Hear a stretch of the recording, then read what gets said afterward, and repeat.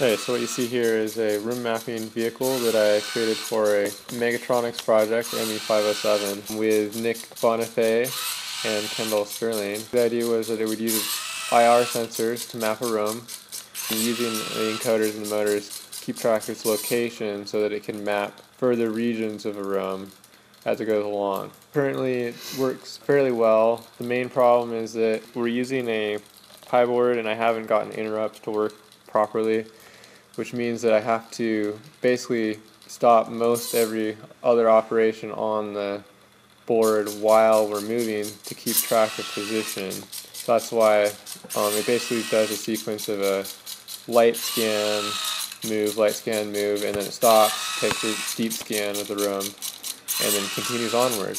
It's using a quadrant-based navigation system from the map, so it's reading off the map. It's got a local map and then a global map. Local maps is stored in RAM, but then the global map is on the memory card because you can't store very much on a microcontroller. So it works fairly effectively, doesn't run into anything, so that's good.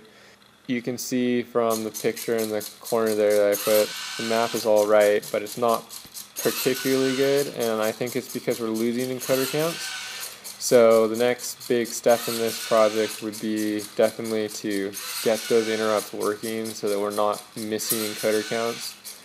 Because what I was noticing on some of the maps is that it would compress a room as it went along. It would start with the right dimensions and then they would get more compressed because the robot would think it was not moving that far, but in reality it was, so distance was getting compressed.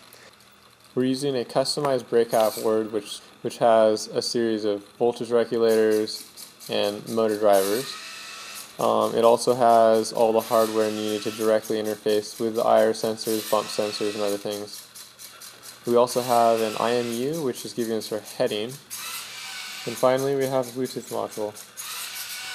That's pretty much it. If anyone's interested in future videos on how it works, let me know.